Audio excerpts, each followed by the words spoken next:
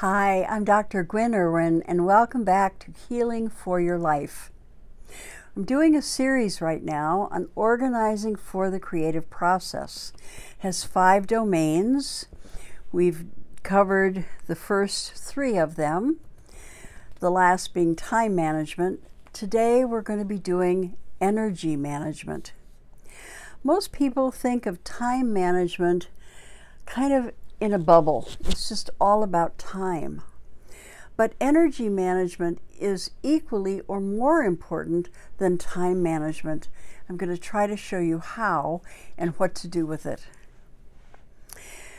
So the goal is to have your energies marshaled in sync and available to you for the creative work that you want to do.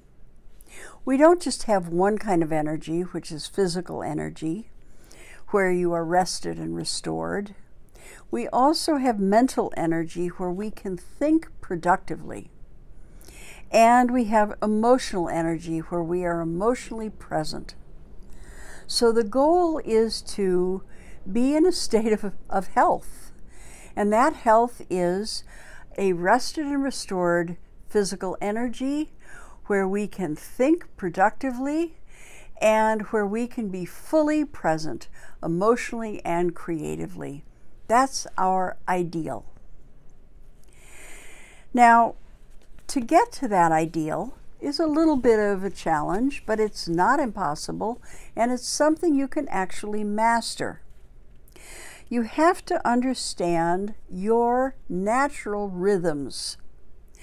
Now this involves tracking your energies. So I'm going to give you an exercise. It takes a week,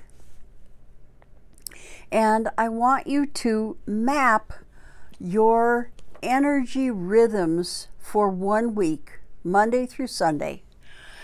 Now you don't have to do it every minute.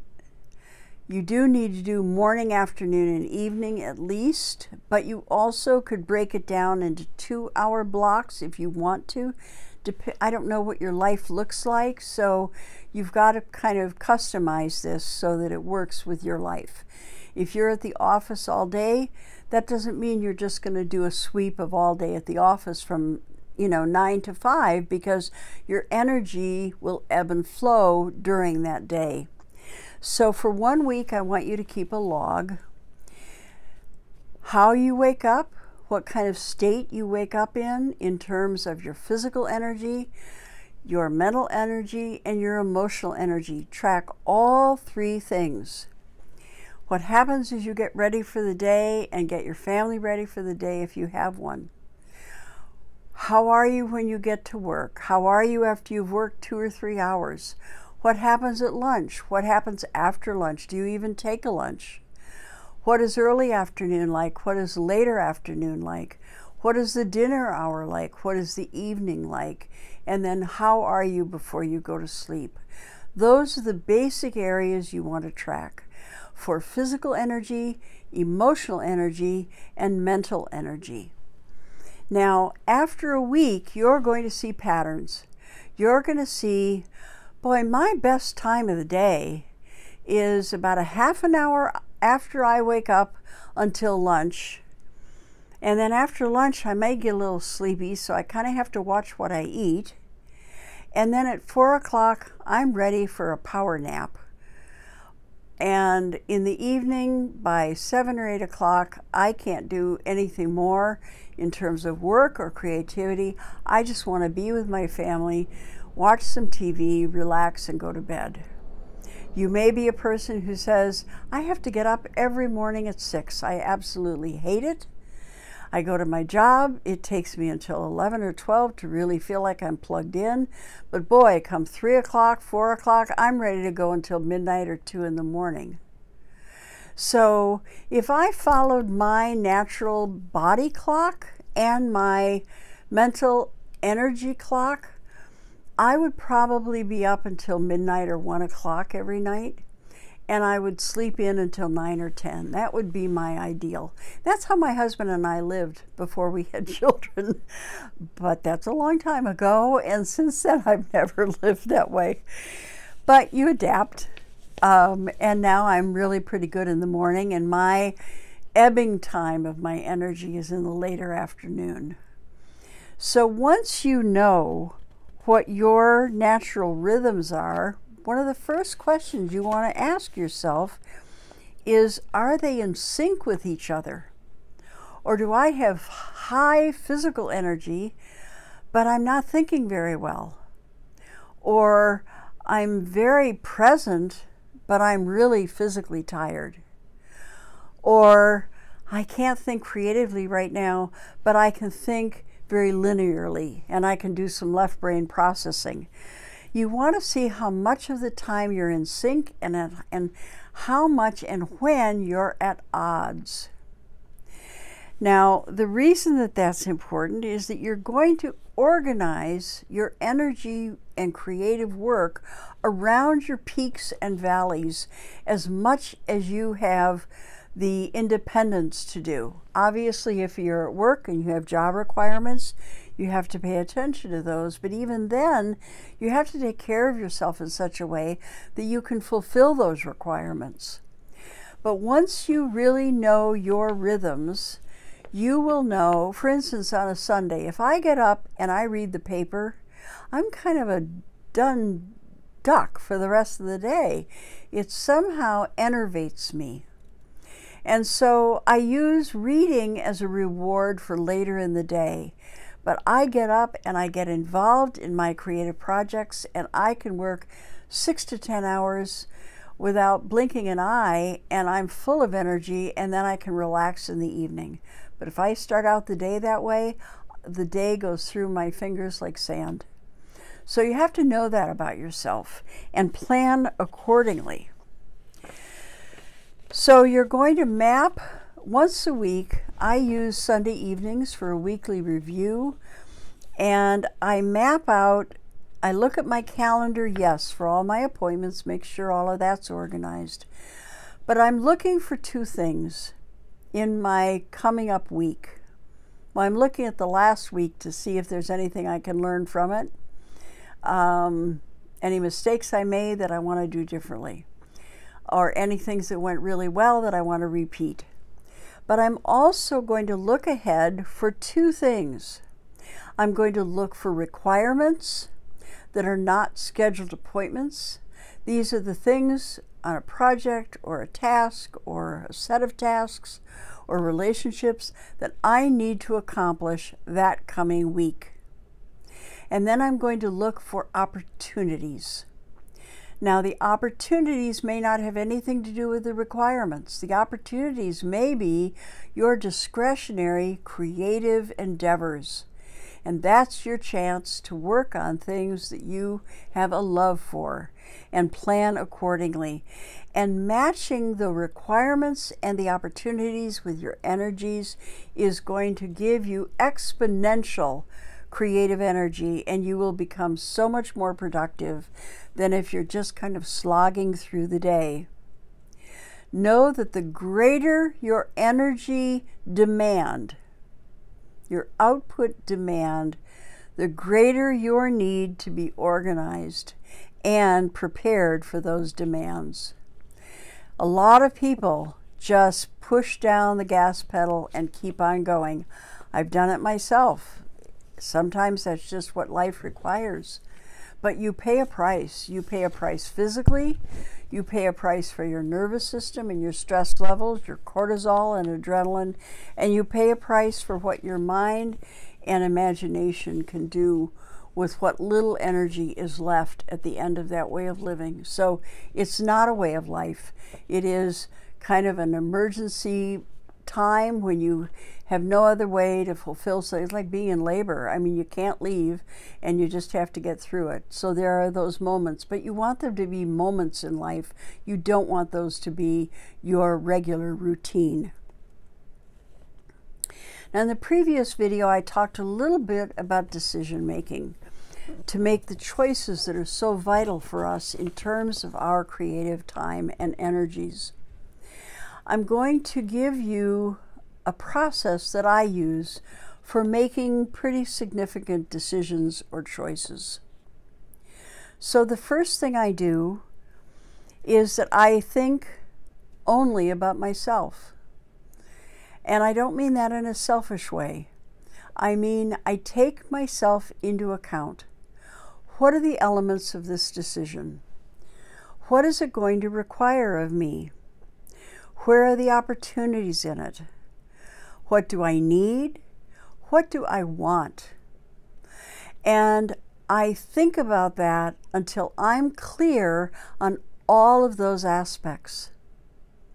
Then I take the other people into account that are involved in that potential decision, and I think about, what do they need? What do they want? What are their requirements? What are the things I need to pay attention to for them? And I bring those in to stand next to the things I know and am clear about with myself. And then I weigh them back and forth. Does this mean more to me than I think it means to them? Then I hope will lean in my direction. Is this something that's really much more important to them than it is to me? I'm going to lean in their direction. If it is equally important, is there some way both of us can get part of what we need and want and help each other in achieving that? And if it doesn't matter, you toss a coin. What do you want to eat tonight? I don't know. Hot, cold, Chinese, Japanese, Indian, Italian, I don't care. Okay, here's a place. This looks interesting. We want to try something new. Let's go there. No, let's go to what's familiar. Let's go there. That's fine too. So you want to have a decision-making process that involves you and the other person in equal weight in terms of what you consider. And then when you understand the weight of how important that decision is, that's the direction that you lean into. That's how I make pretty significant decisions. It's also how I make many choices. Now, I want to talk about energy drains, because there are very real energy drains that will literally sap the energy right out of us, no matter how well we've planned and no matter how good our intentions are. One of the worst, maybe at the top of the list, is procrastinating. And procrastinating usually occurs because of a sense of dread. So some degree of dread. You want to figure out, do I dread it because I'm afraid I'll fail? Do I dread it because I'm not good at it? Do I dread it because I'm afraid I might succeed? Will somebody be mad at me? Will somebody be envious of me? I'm too tired. I don't have enough energy. Whatever the reasons are, you want to try to get to things on time and fully present, because that will improve your life exponentially. The next is clutter. Now, some people love chaos and they function seemingly well in it. I think that's adaptive. I don't think that's actually what supports our creative energy. That doesn't mean that everything has to be neat as a pin and not a speck of dust on anything. I could dust my office 3 times a day. It's still going to look dusty. It's just amazing. I think it comes in through the vents. But you want to be able to find what you need. So the organization and the order in your life, especially when it comes to your creativity, you want it accessible and retrievable. Self-sabotage is certainly one of the biggest energy drains there is, and that comes from listening to all the tapes that are playing in your head. Who do I think I am? I'm no good at this. I don't have anything to offer. I'm not bright enough. I'm not young enough. I'm not old enough. I'm not fat enough. I'm not thin enough. I'm not this. I'm not that. And for heaven's sakes, do not compare yourself to social media. It will take every bit of creative energy and just suck it out of you. Routine complaining, where all you do is moan and groan and complain and whine. That is really something to grapple with, because nobody likes it, nobody wants to be around it, and there's nothing satisfying about it. It just makes you unhappy. So find something to celebrate, no matter how small it is, in whatever your experience is, and build on that. Too little sleep, non-nutritive food, lack of pleasure is all going to lead to creative drains. But so is not being creative. So is just having lots of dreams and not doing anything about them. Get involved and be present and show up. Accommodating at your own expense, accommodating to others. Either you're a people pleaser or you have to take care of this, and this before you get to your own things, is just writing a check for doom. So at least balance it out. You can do for others while you also do for yourself. One doesn't have to be at the expense of the other. Gossip is something that nobody should engage in. It is poisonous from beginning to end. There is nothing redemptive about it, excepting that it gets attention on social media. And I love social media. There is a place for it. There is a use for it. It can be very creative, hence this YouTube channel of mine. So I appreciate all of it. But again, it's proportion and amount and time and the choices that you make. So now let's end with creative nutrients. Brief complaining and venting is a very good thing. And you want to have a best friend like I have, who's my producer Jen's mother, Jane, who is just the best friend anybody could have. And we can vent, we can complain, and then we just go have a heck of a good time with one another. And we can share really anything. I haven't found anything we can't talk about, anything we can't understand, anything that we can't enjoy together, cry about together, have deep conversations about. A deep friend, an intimate partner, an extended family, warm relationship with your children. All of those allow for brief complaining and venting, and then get on with living a creative life. Planning and following through are what is going to organize your life for the creative process. You have to plan, you have to follow through. Don't wait for the muse to strike. She may be on strike or he may be on strike. Inspiration is wonderful. I appreciate it. It is much more likely to arrive when you use dedication and showing up. Collaborative and reciprocal relationships are invaluable for the creative process. Order and ease support it. The joy of going at your own pace is completely restorative. Sharing in deep and trustworthy conversations is soul renewing. Mutual support for creativity enriches everybody involved. Contact with loved ones at a distance so that you don't feel the distance nearly as much. FaceTime is great, Skyping is great, phone calls are great, as well as visits. Good sleep, brief naps, nutritive, colorful, flavorful food. Joy in simple things is one of my favorite ways of renewal. I can sit outside at twilight with a breeze blowing against my face and feel like I've been on a 10-day vacation. So make sure that you enjoy very simple things. I remember when my little girl was about 15 months old, and I was sitting on the front steps and she was out on the walkway and by the grass, and she was finding things and then just toddling over to me and showing them to me, a pill bug, a dandelion, a blade of grass.